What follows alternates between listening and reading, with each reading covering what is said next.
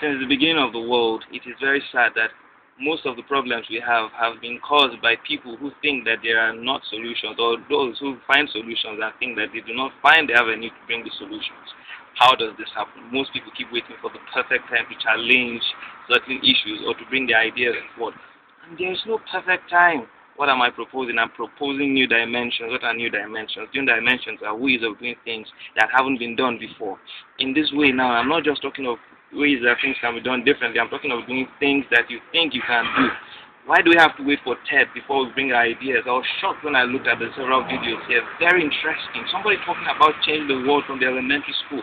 Somebody changing the world through ideas and different things. These are things that we can think about. These are things that we can do without any other person coming to spur us to do this.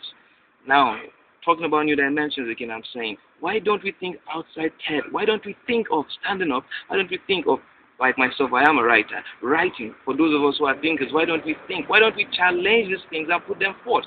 In Egypt, in the Arab world, in several places, we find people standing up for their ideas, and we see a whole world of change coming forth. I'm inspired personally by a story of my foster father. His name was Mr. Charles Ayede. This was a man who was very rich and lived a comfortable life. And yet one day he decided that it was time to change the order. He joined politics to change bad leadership. Very sadly, he died 6 months after. But the funny part was, though this man was assassinated, he died with a smile.